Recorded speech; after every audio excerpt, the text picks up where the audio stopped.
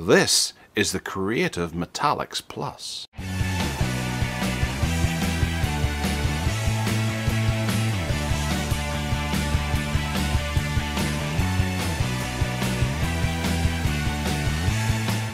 There's no shortage of Bluetooth speakers on the market, but no... someone's been drawing on this. No name stores more faith than Creative whenever it comes to sound, computery sound in particular. The makers of the Sound Blaster over the years are selling audio hardware as well, and I have one other speaker that I have unboxed on this channel before. I love it, but thankfully they've sent me over their Metallix Plus, which is a new £45 Bluetooth stereo speaker that should prove to have some pretty excellent sound, I'd like to think. Okay, so in fairly simple packaging, this is just a Bluetooth speaker. Inside we have, love this, spread the word and get a Bluetooth speaker or pair of Bluetooth headphones for free. Hey, nice.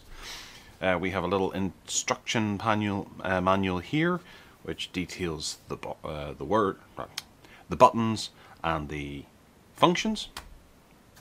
We have the speaker on the top here, which we will look at in a second.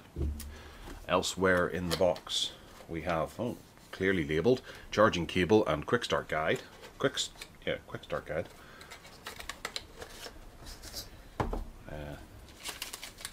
Which is actually a worldwide warranty.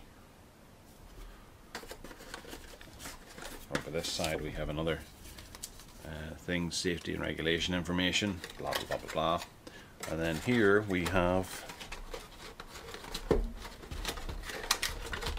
let's hope we never have to go in there again, a charge cable, which is micro USB, but still very handy. We have moved on to USB Type-C, but for this sort of thing I'm quite happy to carry on with micro USB because we have millions of these cables knocking around our homes all over the world. So the speaker is a lot smaller than I actually imagined from the pictures and things like that. I thought it was quite a beefy speaker. It comes in a protective rubberized bag.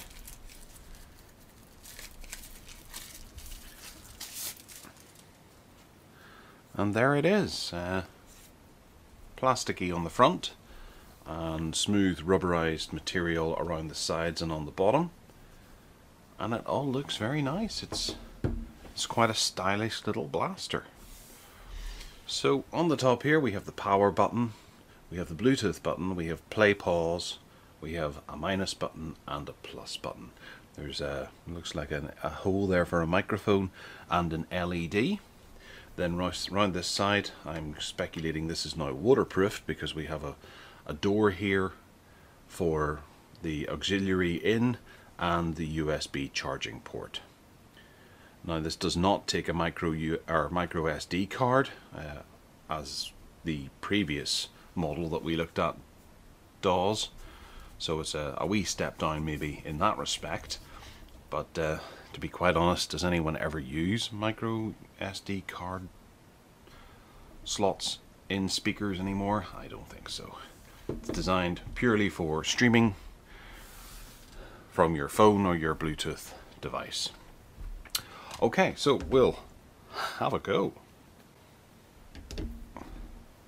Before we pair her up, it's worth mentioning that Creative say that this has a battery life of up to 24 hours at play, which is pretty significant whenever you think about it. It's got custom tuned powerful acoustics with enhanced bass, so hopefully it'll sound really good. For £45 it can go either way, where it's just a wee bit thin, but it's Creative, so let's hope it really delivers the goods. And it's got IPX5 certified water resistance, so it'll go nicely in the bathroom. It features Bluetooth 4.2 and weighs, well actually it does feel a wee bit heavy. It's 385 grams, but then that's that big battery inside it that's weighing it down, and I think people will quite happily overlook a little extra weight for 24 hours of playback. We have stereo pairing as well, which means you can hook up two at the same time for you to set at different ends of the room. And then the microphone on the top allows you to use Siri or Google Now or whatever to activate your smart assistant. So there should be a bit of power in it. We'll turn her on. We have some sound. Pairing mode. Waiting for device to connect. And it comes up as Creative Metallix Plus.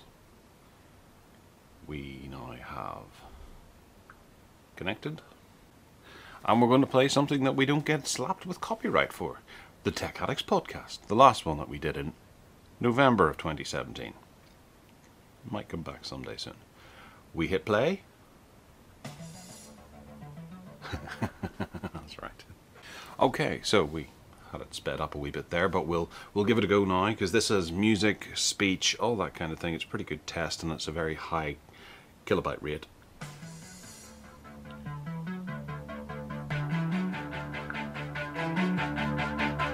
It's the 8th of November, and this is Tech Addicts.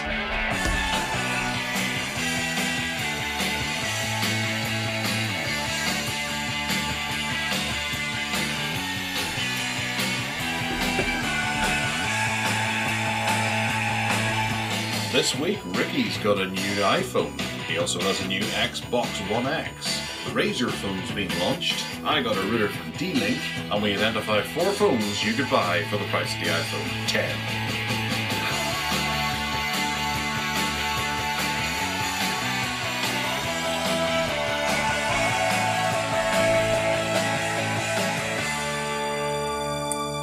Hello. Okay, sound-wise, it's fantastic.